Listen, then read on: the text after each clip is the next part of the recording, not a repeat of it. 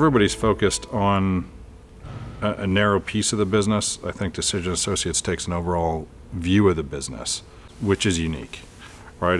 And not only just the business, right? So we're not providing, I'm going to say, some functional expertise, but it's a strategic view to say, hey, here's where you are today, here's where you want to go. And again, most of those ideas come from us, but it's them facilitating that out of our group.